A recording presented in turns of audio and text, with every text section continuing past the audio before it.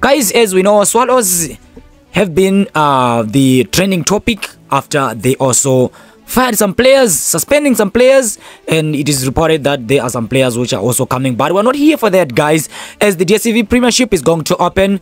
We're talking about head coach Steve Komphela of Swallows remained sidelined with the Swallows, and they are set to face Cape Town City on Tuesday. Oh, I forgot, guys, it's called Moroka Swallows. It's no longer Swallows FC. So and they are going to resume at their game against Cape Town City, as I said. And also Komphela said that there are some players that have been expelled, and disciplinary hearing that he didn't even know about.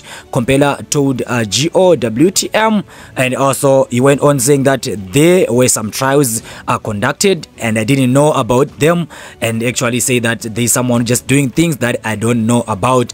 Swallows manager, talking about the manager, said that he said the manager of Swallows is just doing something without telling him. So Komphela is crying, saying that he's still sidelines.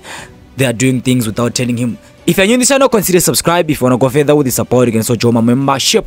Brought you another news which was reported by CDLT, the fan of Kaizer Chiefs. We have a page which I also trust, guys, and it is reported that you won't believe, guys, that SuperSport United, they say they are reportedly that they are showing their interest on Keagan Dolly.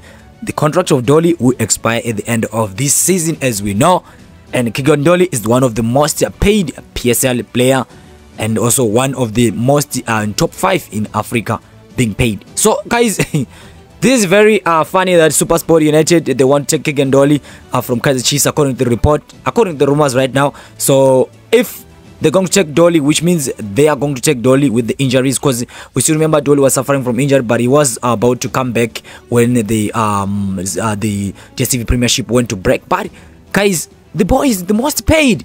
Is SuperSport going to afford his salary, or else maybe they're going just to cut it off, or else you will remain at Kaizer Chiefs and they're going to cut salary, or else you remain still paid at that amount which is paid right now?